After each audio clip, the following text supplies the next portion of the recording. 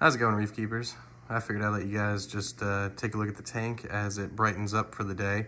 There's still a little bit of glow on the corals, which is kind of a rare thing to see in my tank because I keep it so white. But what I wanted to talk about today is kind of the state of what it is to start out in reef keeping or be a beginner reef keeper today in 2023 terms. And it's one of those subjects that's like, you know, it's a weird subject, and I have my views about, you know, what the current state of all that is for beginners. And again, you know, like the last video I posted where I kind of just talk about my views about what's going on, I'm not looking to argue with anybody. These are just things as I see it, and I don't do these videos to argue with people at all, and I welcome different viewpoints because there's so many different ways to go about this hobby and to see this hobby, and I never think that I'm right. I'm a teacher by profession, and I'm never afraid to say, I don't know, I gotta look that up, or I gotta look more into this. So anyhow, all that said, I think that the state of like being a beginner reef keeper is overall pretty bad right now. And I think it's kind of, you know, in the toilet, so to speak, because there's been an erosion of like quote unquote true community. And by true community, I mean communities beyond the boundaries of the internet. So in-person communities, because, you know, through the last 6 years or so, I basically, when I entered the hobby 6 years ago, me starting out in the hobby, it entailed me essentially learning everything I needed to learn online and continually going to forums, Facebook groups, etc., to try to gain the knowledge I needed or get the questions answered that I needed answered. And 6 years ago, like the forums and the Facebook groups and all that, they were less developed than they are now. And by less developed, I guess I should say more like they were more nascent. And so I still think that there was, even as early as, you know, 3-4 years ago, there was more civility going on from an online standpoint. And now when I go to like beginner groups on, you know, forums or on, you know, social media, the amount of like vitriol and hatred toward beginner hobbyists that I see is kind of appalling. It's kind of shocking. And the people who are, you know, leveling this, some of them are beginners themselves that somehow have this sense of, you know, I'm better for some reason than other beginners, which is always confusing to me because, you know, I never had a lack of appreciation for the fact that when I was first starting out, I knew nothing. And there's still days 6 years in where I feel like I know nothing about this hobby.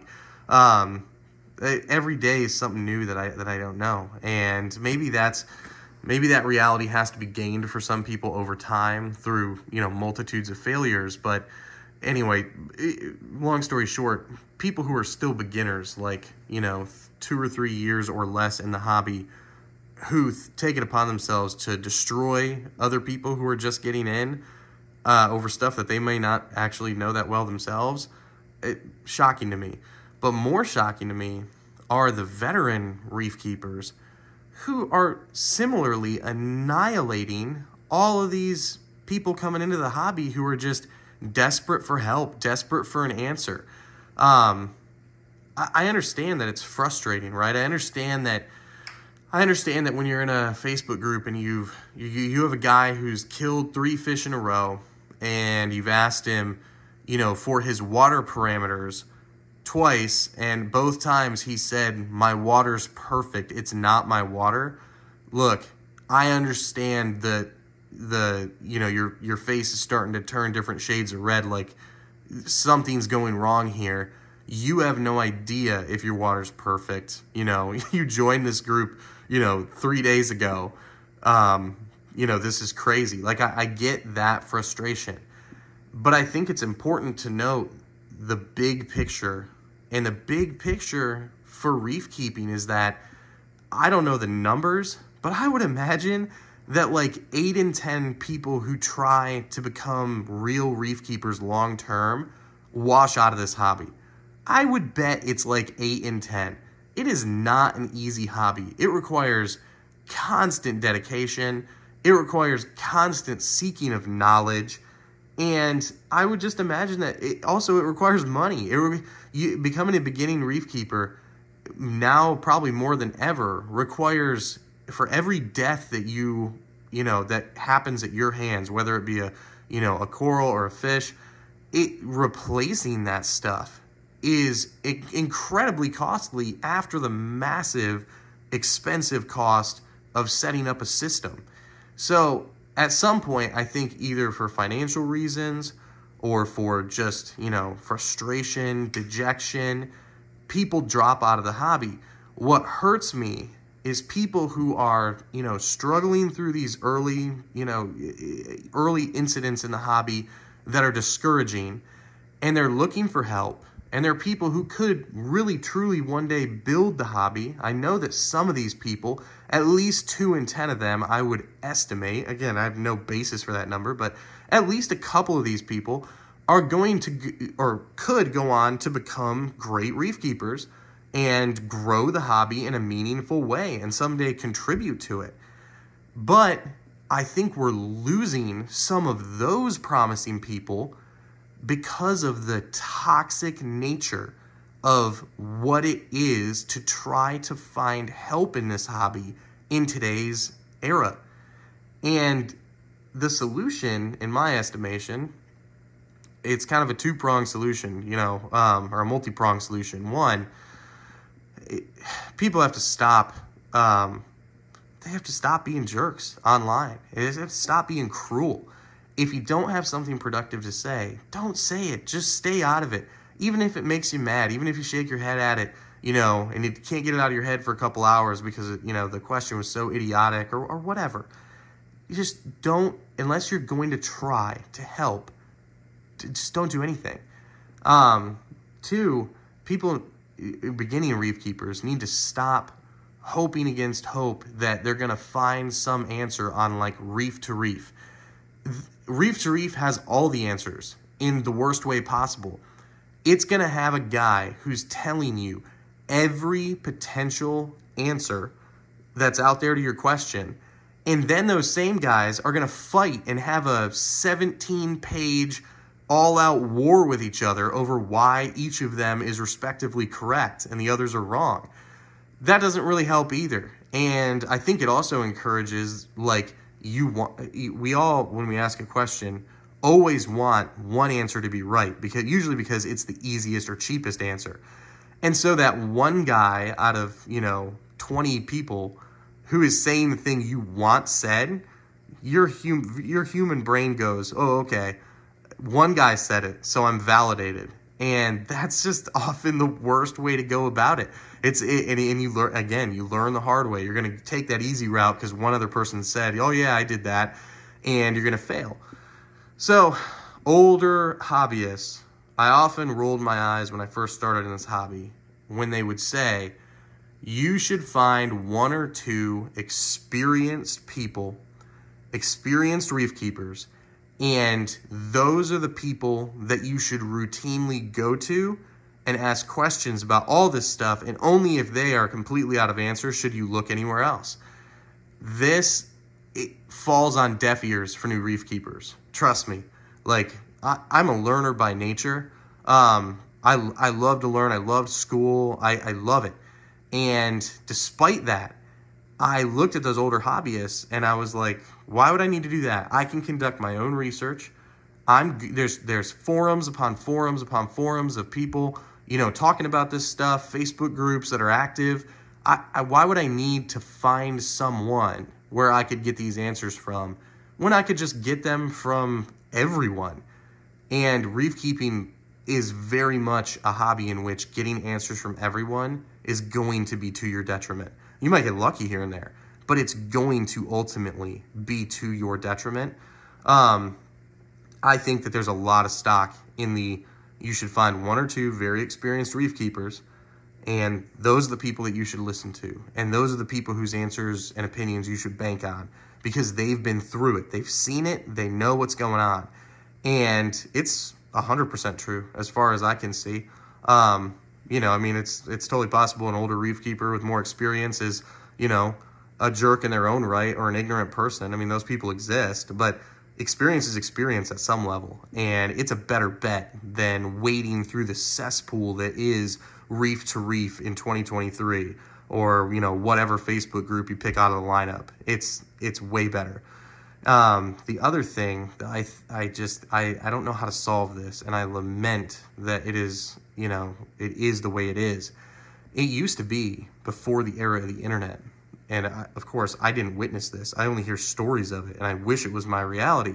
But the reality of the reef keeping hobby for years and years and years was that if you wanted community, you had to physically go and meet and have meetings with reef keeping societies, right? Like, you had to actually go and meet up at whatever, at a guy's house, at the bar, at, you know, whatever, conventions, for frag swaps and stuff like that. You had to go meet people, and you had to actually commune with them and troubleshoot stuff. You had to pick up the phone, God forbid, and call people and have lengthy conversations. That sense of community, I feel like for all but the older reef keepers and maybe a few young people who've discovered these groups of older, more experienced reef keepers and have like the time and geographic proximity to go to meetings and stuff like that, there's just this very small sliver of the hobby that still either feels that these are accessible or, you know, feels like they have the time to do it. I'm not really sure why the prevalence of in-person reef keeping groups has plummeted, but it just seems like those are not prevalent anymore. And there might be people out there, older reef keepers, who are like, oh, they're totally prevalent. Like, I'm in one. And it's like, yeah, in your sphere, in your demographic, it's prevalent. But I can tell you with confidence, I've talked to many younger reef keepers, many of them, and they're not prevalent anymore. Not for younger generations. They're just not. We don't know that world. We don't know what these things are called. We don't know where they meet. We don't know, you know, anything about that universe. And that universe, I think, is what added tremendous value to the hobby. And like, the word society is right in the name of many of these groups. And I really think it made reef keepers kind of a subset of society. I mean, I really do.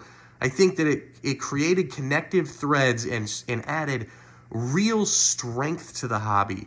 Whereas now, the hobby is all these disparate players, all these disparate people who are all screaming into the void, whether at each other or just into the void in general, into the blackness, and it's all noise. It's just noise when you're trying to start in this hobby.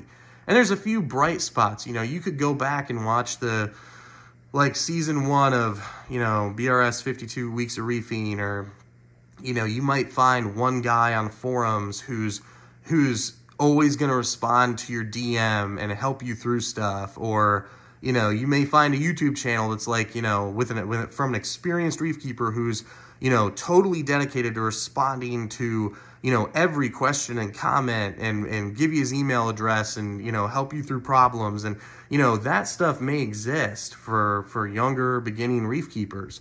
But it's hard to find. It's needle in a haystack type stuff.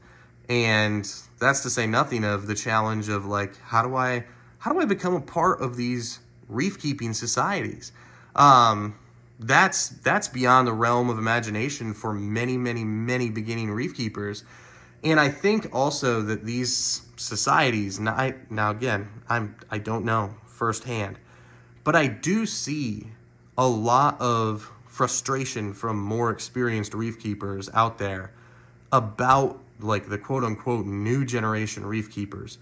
They think that basically they think the kids are annoying, you know, and maybe the kids are annoying. I teach the kids, and I can tell you there are many days where I'm like, the kids are annoying. But they're still kids. They're still the future of the hobby, right? Like, you know, and I understand that they might be 25, but in reef keeping terms, those are the kids of our hobby. And they got to be helped, right? I mean, if we want to yield the best quality reef keepers that actually grow the hobby in meaningful ways, right? Like, they got to be helped, because not every LFS can be banked on to actually truthfully shoot people straight. You know, not every LFS is going to stop somebody from buying that dory fish they always wanted and throwing it in a 20-gallon water box. There are LFS stores out there that would just be like, yeah, go ahead. I mean, there has to be some, you know, level of community here. And I feel like, and again, this is where I can't pose a solution. I can't even, you know, I'm not that far into thinking about this, but I feel like reef keeping societies, if they want to stay relevant in the very long term, you know, eventually people are just, you know, they age out of being able to keep up with this stuff, or they age out of it just in interest terms. They've done it. They're done. Or they pass away. And eventually those groups will shrink, and they'll be tasked with finding a way to keep themselves alive when, you know, way too late, or they'll cease to exist, and then we'll all have lost for that. So if any of you guys are members of these groups, you know, kind of the challenge I would pose, and I mean, I'm sure some groups are doing it. I'm not saying it's across the board, no groups are doing it, but some of these, you know, in-person reef keeping society type groups, I would encourage you guys to try to find a way to recruit and try to find a way to reach out and really actively recruit. Even if you're like, oh man, you know, we don't want a bunch of these annoying kids saying all these, you know, new weird words at our meeting, or you know, like, I don't know any of the new age terms anyway, you know, I don't know what bet means. I don't know what any of that stuff means, but I just feel like for the longevity of the hobby and the quality of the hobby and the health of the hobby, these communities are critical, and I want them to find a way to start helping guide greater numbers of beginning reef keepers, because like I said, the rest of it for newbies in this hobby, it's just toxic noise now. So anyway, those are my thoughts. Thank you for listening to me ramble again. I hope you enjoyed, you know, watching the tank for a little bit. Feel free to disagree. Like, I'm not trying to disagree or ruffle any feathers, I promise you. This is just from where I stand in my small little, you know, rural community, you know, looking out at the greater reefing world. It's just thoughts I have. So I appreciate you guys listening. I appreciate you guys following along. Please like and subscribe. I would love to have more followers. I love doing this. So thanks, guys. Have a good one.